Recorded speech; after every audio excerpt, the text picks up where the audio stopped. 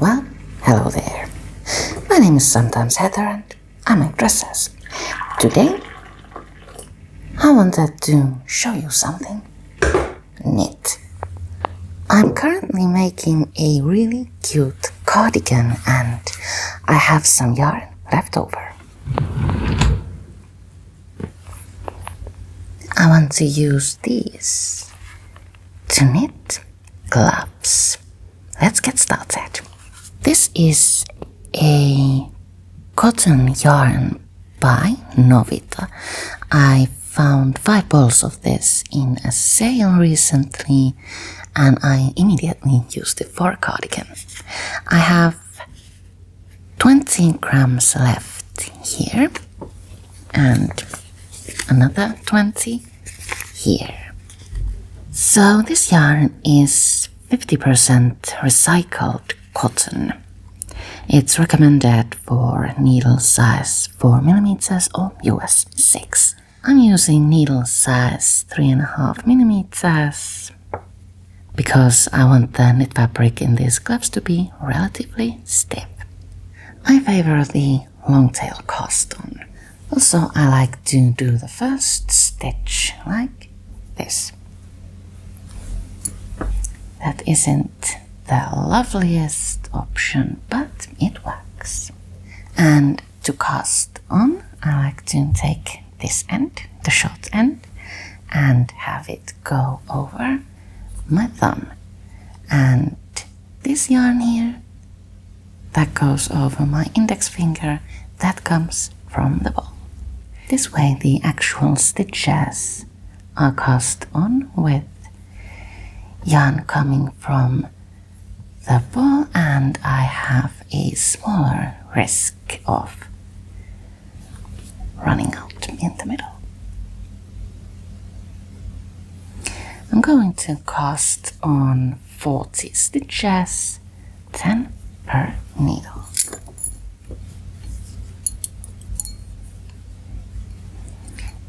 Stitches done. Now I'm going to join to work in the round. I'm making these gloves up as I go along, so there is no written pattern for these. Unless Heather of tomorrow will be a super smart girl and write down the stitch count and round count in the description box below. What should I go with? I'm going to go with twisted 1x1 rip.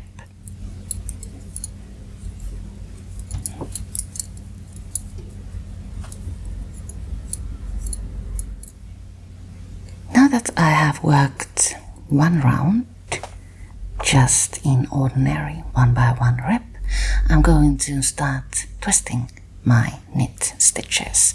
The purled stitches will be worked as ordinary. In order to twist a knit stitch, you want to just knit it through the back loop. The purled stitch is worked as normal and the next knit stitch worked through the back loop.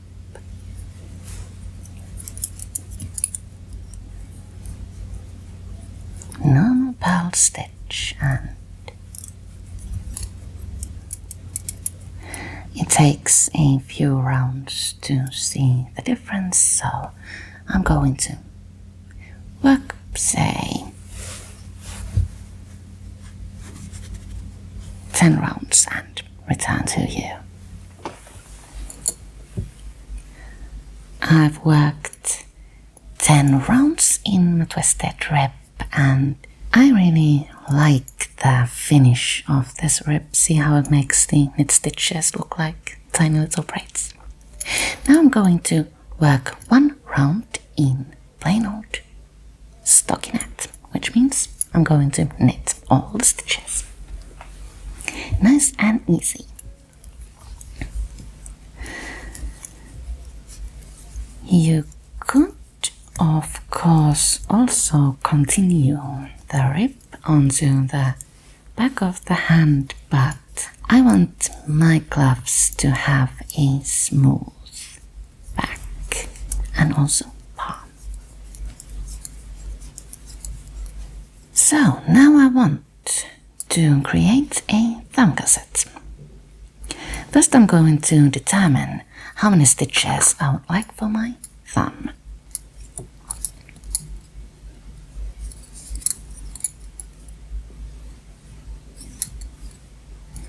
I'm guessing 12 will be plenty.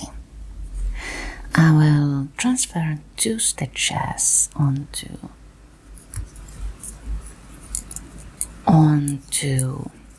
needle number 2 from needle number 1, leaving my change of rounds here.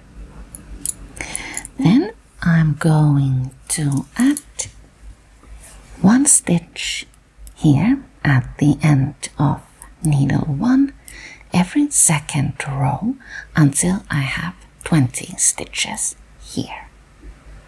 Let's do the first round together.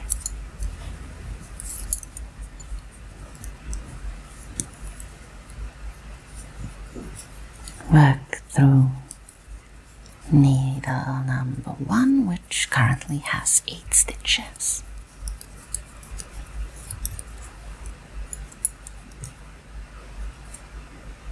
Pick one up. This technique will leave a thumb gusset that has like eyelets next to it.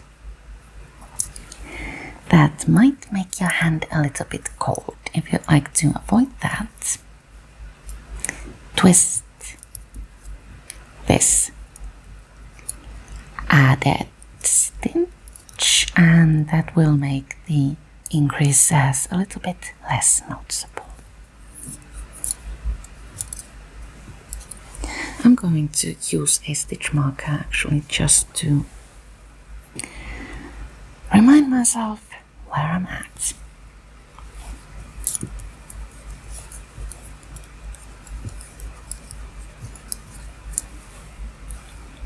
Pop that on there to remind myself that I have in fact increased on this row.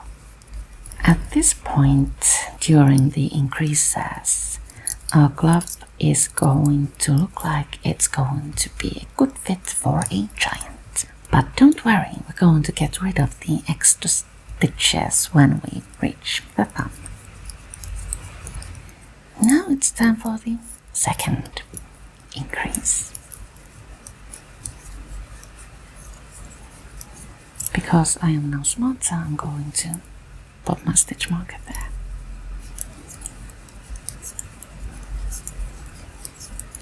And as I reach the end, I'm going to pick up this piece of yarn from the previous row and twist it and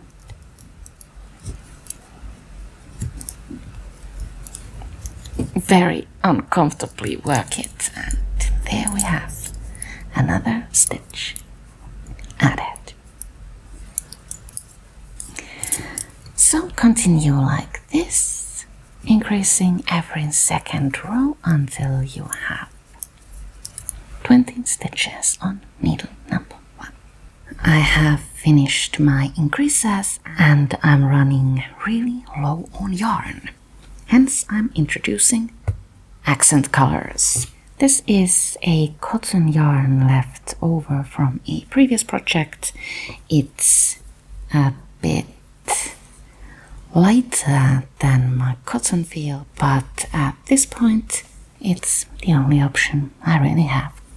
My last increase is here and I now have 20 stitches on needle 1. I'm going to work through these and cast off these 10 stitches. This thing here will create my thumb. I'm going to use my black yarn to work this next round.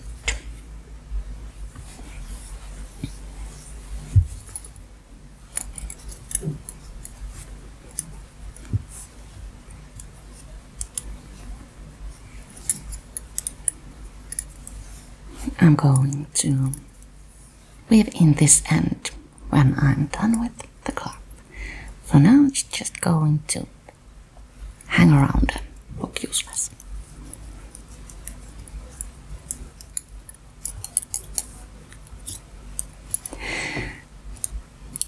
I often use elastic cast-off methods, but for this project I'm just going to rely with the good old knit one,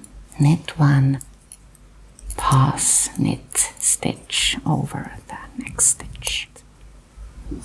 There we go.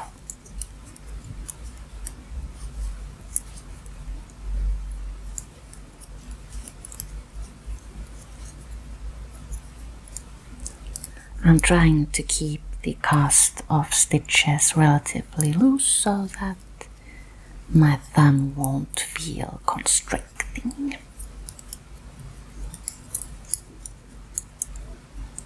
One stitch left. I'm just going to hide that here. And now continue to work in stockinette. As I reach the end of this round, I'm going to continue with my black yarn. I will make stripes that are 2 rounds high. Now I have 20 stitches here. I'm going to work 10 onto one needle and then 10 onto another.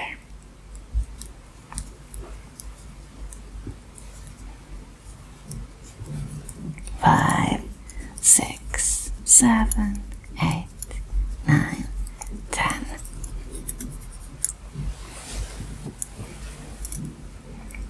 Work the last 10.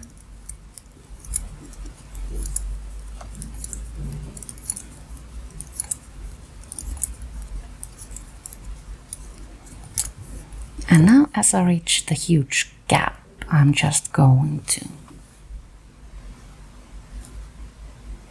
continue onto needle 3 and pretend I don't have this one here.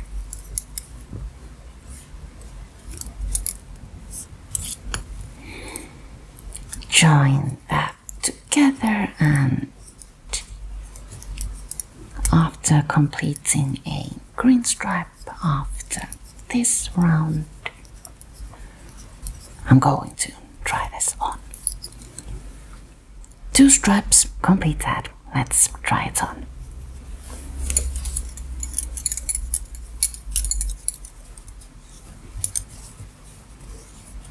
What do you know?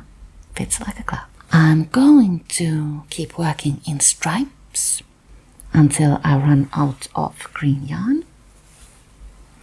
And then I'm going to work 10 rounds of twisted rib in black cotton.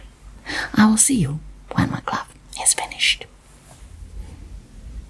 One glove done, time to make the other one. I changed my plans a little bit.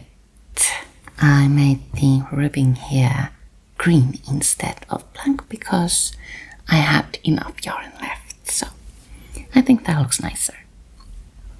So now let's make the other glove. I have already worked the ribbing and now it's time to do the thumb gusset. In my first glove I have the change of rounds here, and I would like it to be in the same place in the second glove as well, just so I can get the change of stripes to the same place, which means here. In the first glove I worked my thumb onto needle number 2, and on the second glove I'm going to work it on needle number 3, move 2 stitches onto needle number 3, and my increases are going to be worked here, right at the beginning of needle number 4. I'm going to knit one round and then work the first increase. Let's get rid of this actually.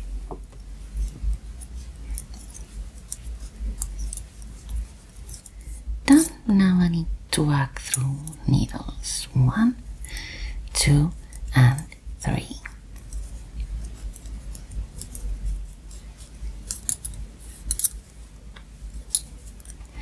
Now I'm going to pick up yarn from in between the previous brown stitches, twist that, pop that onto the needle and knit it. That's my first increase. I'm also going to again pop in a stitch marker to remind me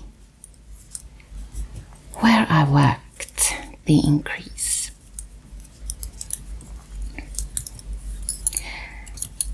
And just like in the first glove, work the increases every second row until you have 20 stitches on needle number 3. After that, cast off these 12 stitches to create the thumb hole and continue just like in the first glove. I've worked my last increase here, and now, as I have ended the increases, it is time to bring in the contrast color. I'm going to start working with my black yarn.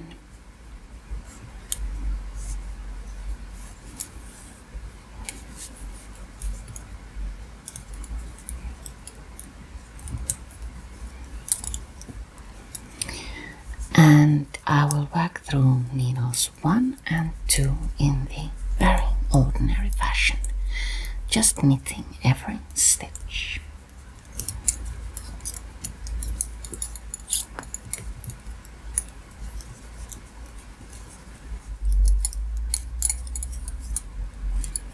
As I reach the 12 stitches on needle 3, I'm going to cast them off.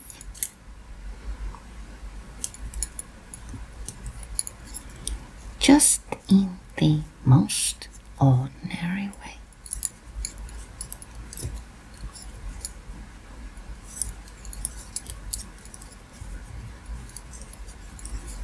Making certain I leave a nice and tidy finish.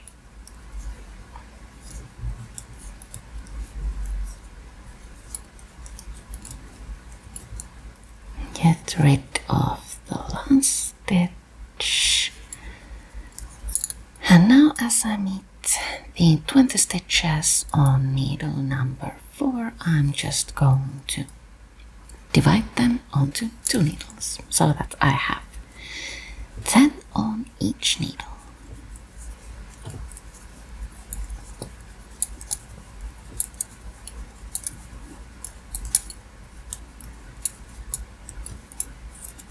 Don't need that anymore.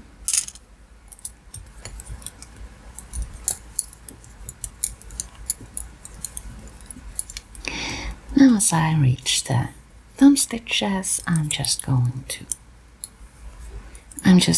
to continue to needle number 3 and work the rest of the glove exactly as I did.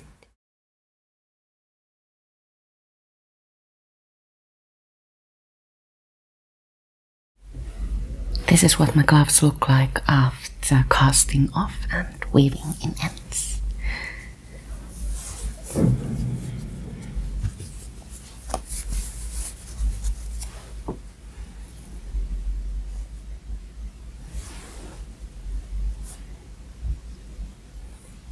These turned out really cute and comfy, and even though I usually go for options a bit more lacy, I think these will get a lot of wear in the coming fall.